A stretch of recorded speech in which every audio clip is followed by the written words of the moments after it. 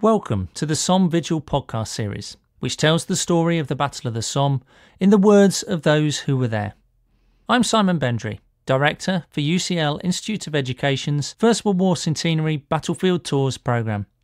This series was commissioned by the Department for Digital, Culture, Media and Sport and developed in partnership with the First World War Centenary Battlefield Tours programme and ChromeRadio. It was first released to accompany the SOMME100 VIGIL at Westminster Abbey, held through the night of the 30th of June and into the morning of the 1st of July 2016, to mark the centenary of the Battle of the Somme. In this podcast, a member of the Cameron Highlanders recalls how by the autumn of 1916, heavy rain had turned the Somme battlefields into a sea of mud.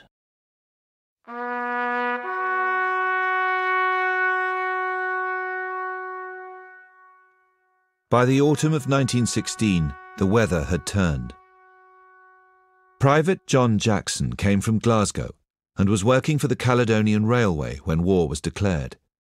He enlisted with the 6th Battalion Cameron Highlanders, with whom he would serve for over 4 years.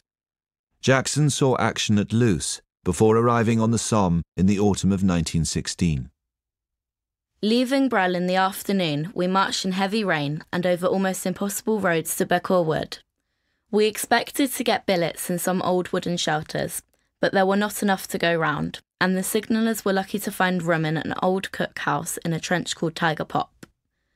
What with being wet to the skin and everything around us in a soaking condition, we were in a very miserable state, but we set to work and built a great roaring fire to dry and warm ourselves, while the rain kept pouring down all night. We rested the next day in preparation for entering the front line at night. At 7 o'clock in the evening, we set off to relieve the Norfolks, whose position was supposed to be somewhere in front of High Wood. Owing to heavy fighting in the sector at this time, the front line was never long in the same place. Old trenches were constantly being blown up by shell fire, and new ones dug every night, so it was not an easy task in trying to find the men we were meant to relieve. The whole valley of the Somme at this time was little better than a sea of mud, and roads were terrible to march over.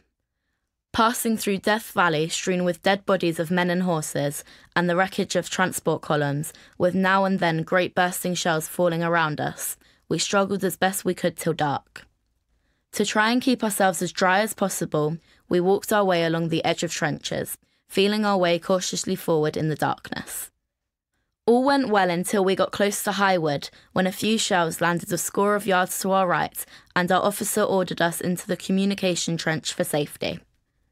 For a few minutes we scrambled along through mud and water up to our waists. After such a hard march, it was now midnight. This almost finished us, and we cursed the officer for having ordered us into such a place. At last, completely exhausted, we reached the wood which had previously been a German stronghold. The wood was now reduced to a tangled mess of broken trees and smashed wire defences, through which in various directions ran lines of trenches. The trenches were full of bodies, both British and German. They lay in grotesque shapes, some indeed stood propped against the parapet, and more than once in the inky darkness we spoke to men who were beyond the power of answering our questions.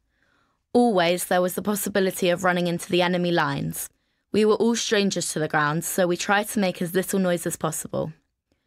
Added to the invisible uncertainties and terrors of the night arose the nauseating stink of the dead and rotting human flesh. Small wonder men's hair turned grey in a night. John Jackson was awarded the Military Medal at Ypres in 1917. He was demobilised in 1919 and returned to work for the Caledonian Railway. In 1926, he wrote a memoir describing his wartime experiences.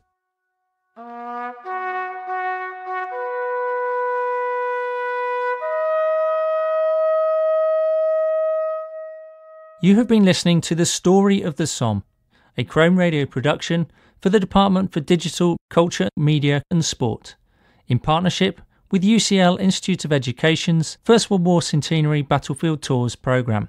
The producer was Katrina Oliphant. In the next podcast, a member of the Royal Naval Division describes the chaos on the battlefield resulting from the bad weather and heavy cloud cover.